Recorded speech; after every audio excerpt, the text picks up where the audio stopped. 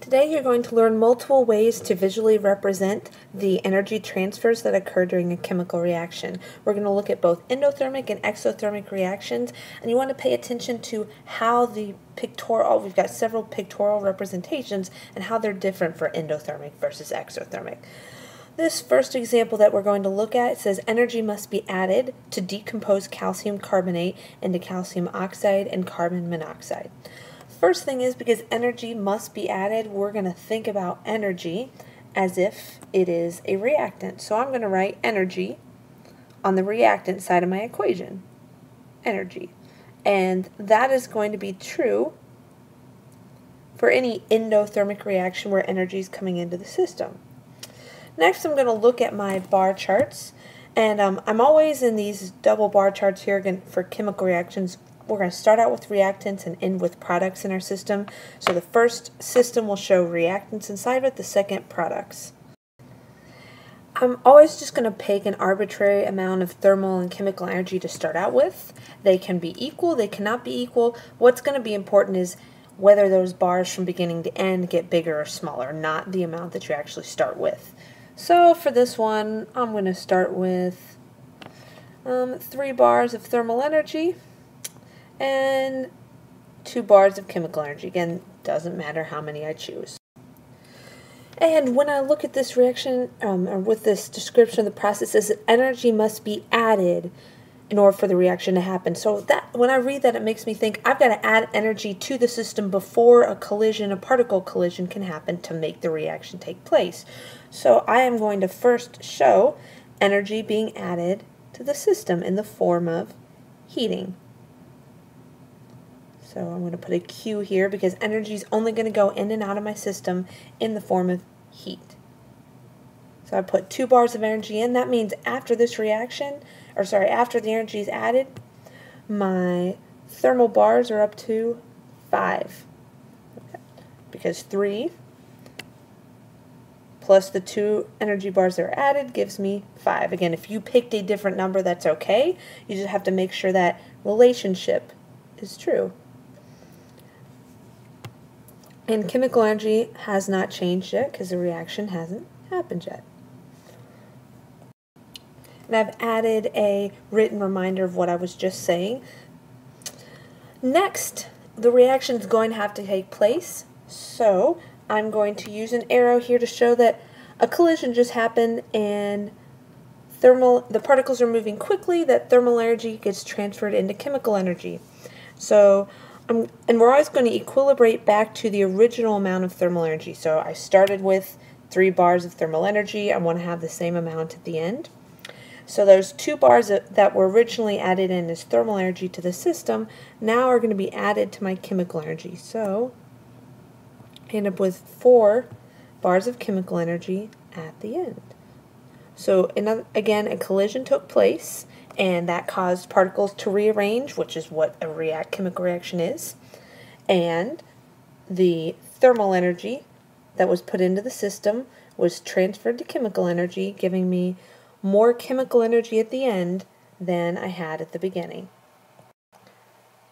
So let's review the different ways that we can see from this slide that this is an endothermic reaction.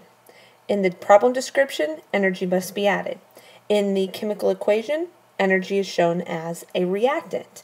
In our bar graph representation, energy is entering my system, and the amount of chemical energy at the beginning is less than the amount of chemical energy at the end in the products.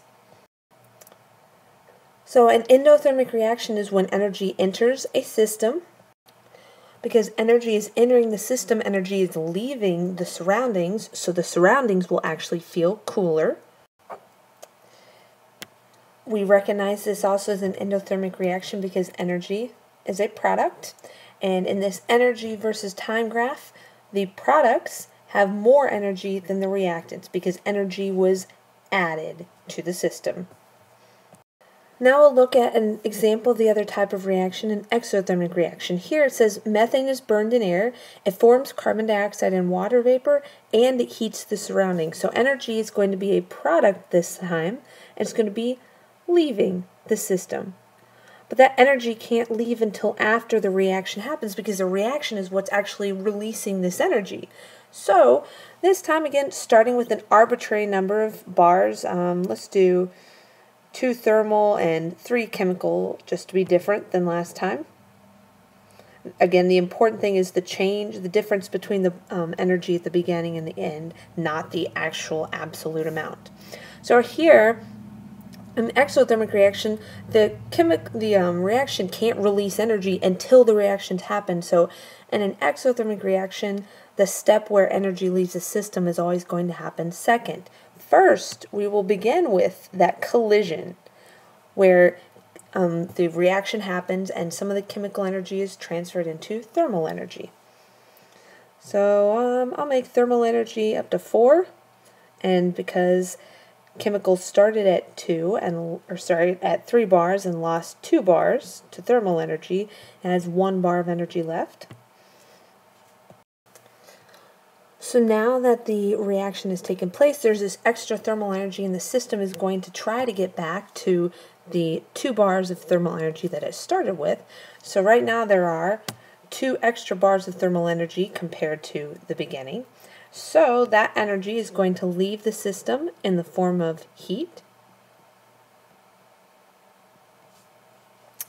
And the system will end with 1 bar of chemical energy and 2 bars of thermal energy. So let's review all the ways that in this representation we can tell this is an exothermic reaction.